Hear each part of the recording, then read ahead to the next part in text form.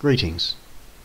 This is a planetary alignment watch for the 14th of November 2011, and the main planet involved on this day is Venus, as it is in the apex of two separate alignments.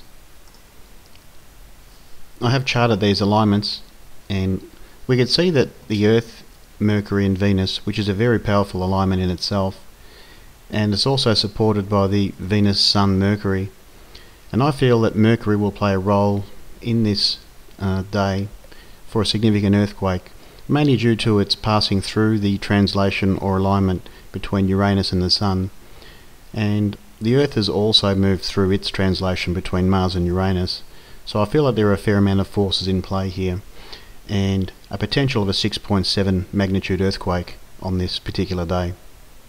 The results will be annotated at the end of this video. Thanks for watching.